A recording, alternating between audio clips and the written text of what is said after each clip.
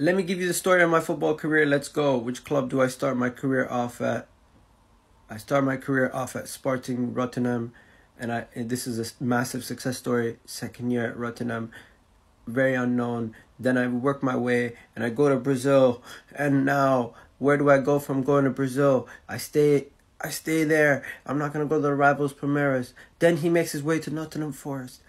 He's working his way up to the Premier League. He goes to Italy, and now at this point he's a journeyman. He goes to Olympiacos. He stays at Olympiacos for another season, and he gets his dream move to Arsenal Football Club.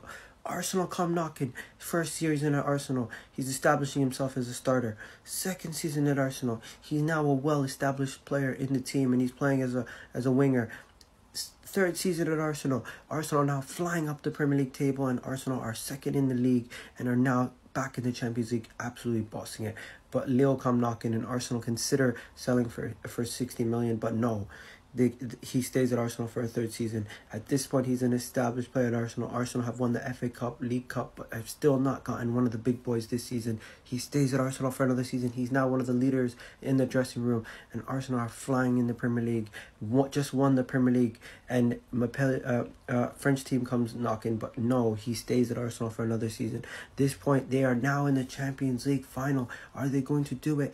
No, unfortunately, Arsenal couldn't get to the Champions League final and win it. They lost it for the second time, but they've won a league title again twice. And Egal is one of the main captains of this team. He's the club captain at this point, and he leads them to their first Champions League.